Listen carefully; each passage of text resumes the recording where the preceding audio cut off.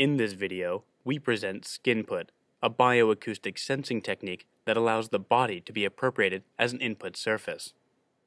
When a finger taps the skin, the impact creates an ensemble of useful acoustic signals. When slowed down 14 times, we can see transverse waves on the skin's surface. However, complex longitudinal waveforms also propagate through the body. To capture these signals, we developed a special-purpose bioacoustic sensing array.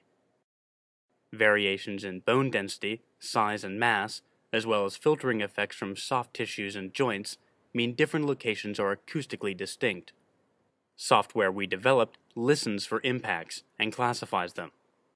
Different interactive capabilities can be bound to different locations. Here we see a user playing a game of Tetris using their fingers as a control pad. In our prototype system, we chose to focus on input for the arms and hands, and developed an armband for sensing. In our user study, we evaluated several input location sets, which demonstrated our approach could achieve accuracies as high as 95.5% for 5 locations, a sufficient number of buttons for many mobile interactions. Segmenting purposeful input from false positives is robust and remains functional while walking and jogging. Many uses are possible. Consider, for example, an audio player strapped to the arm, which could be controlled by taps to one's fingers. It is also possible to incorporate a pico projector into the armband already situated on the upper arm.